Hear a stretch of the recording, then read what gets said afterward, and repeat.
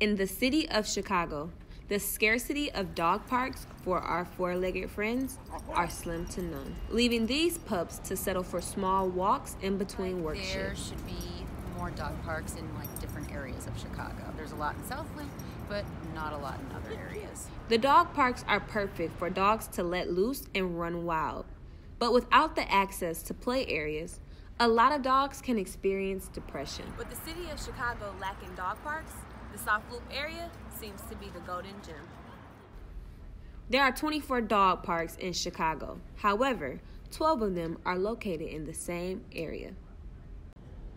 Though the South Loop area hasn't been lacking on their dog park access, there are a few things that they can improve on. They can show that the dog parks are kept clean, that there are signs for all the people that bring their dogs, that they make go clean behind their dogs. Hopefully the rest of the city of Chicago can follow in the paw prints of the South Loop and get more play areas for dogs. I am Asia White with Frequency TV.